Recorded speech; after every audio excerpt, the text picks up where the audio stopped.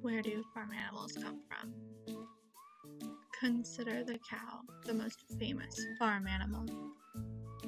People first tamed the mighty auroch in Mesopotamia and the Indus Valley 10,500 years ago. They were used for their meat, milk, leather, and as work animals. 5 types of wild cattle were domesticated, giving us the variety we have today.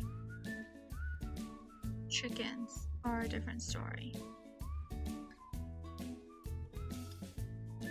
Many scientists think that taming started in Southeast Asia, but it's hard to pinpoint exactly where.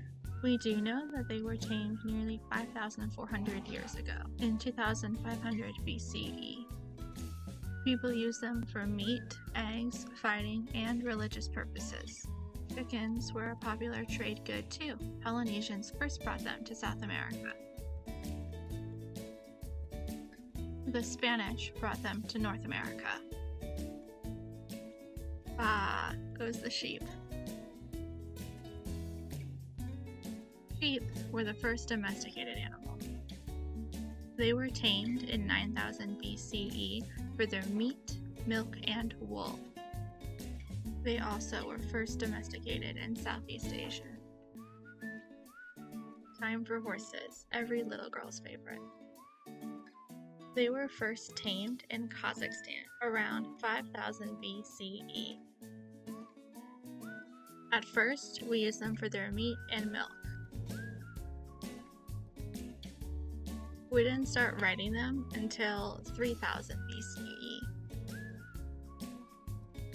Horses are the only domestic animal that didn't get smaller once it was tamed. Oink oink, now for the pigs. Pigs were likely domesticated in China and Turkey in 8000 and 7000 BCE. They often intermixed with wild boars. We used pigs for meat and leather. Pigs tended to be kept by people who were settled rather than those who moved around a lot. Honeybees are a domesticated insect. Native tribes all over the world tamed them starting in 4000 BCE. We use bees for their honey and beeswax.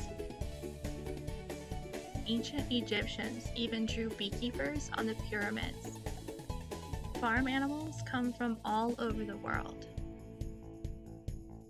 Think of them today on National Farm Animal Day.